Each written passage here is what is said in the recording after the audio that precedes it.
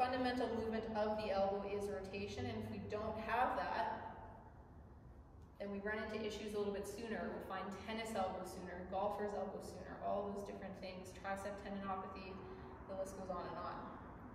So now pails on this one is going to be trying to drive that stick up as if trying to rotate out. Rails will be trying to pull the stick away, trying to rotate deeper, making sure that you do not extend your elbow as you do so. So from there, start to irradiate. Think about dragging your back or your front heel back and your back heel forward, diving into your hamstrings in the front and quads in the back. Giving 20% effort, pushing up into that top hand as if trying to rotate out of the stretch. Increasing to 40%,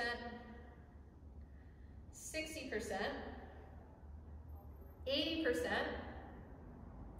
and your greatest pain-free effort. Lower body's involved, upper body's involved, maximally trying to rotate out of that stretch for another 7, 6, 5, 4, 3, 2, 1, and reverse, trying to rotate deeper into it. Try to get that thumb as low as you can without the elbow extending. Hold, keep fighting for more for 3, 2, 1.